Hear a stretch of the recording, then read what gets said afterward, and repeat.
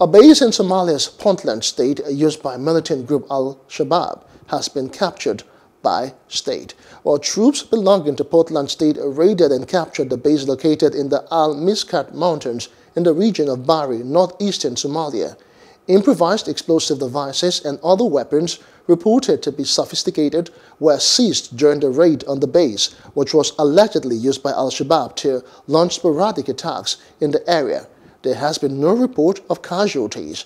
Although Puntland was in the past largely seen as relatively safe from the clutches of Al-Shabaab, there are intelligence reports that the insurgents have been concentrating their activities in its northeast and southern localities over the past 6 months. Hello, hope you enjoyed the news. Please do subscribe to our YouTube channel and don't forget to hit the notification button so you get notified about fresh news updates.